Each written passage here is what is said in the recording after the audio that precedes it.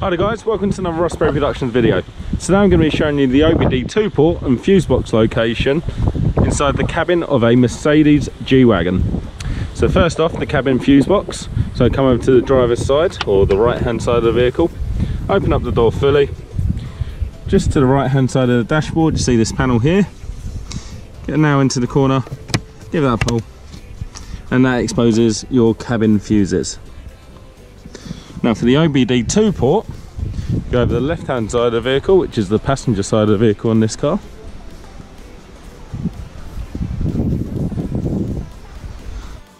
Open the door fully, down in the footwell, just above the bonnet release lever and back, you see that black tab. Get your finger on this side, take that down, that exposes your OBD2 port. If you found this video helpful, please give me the thumbs up and subscribe to my channel.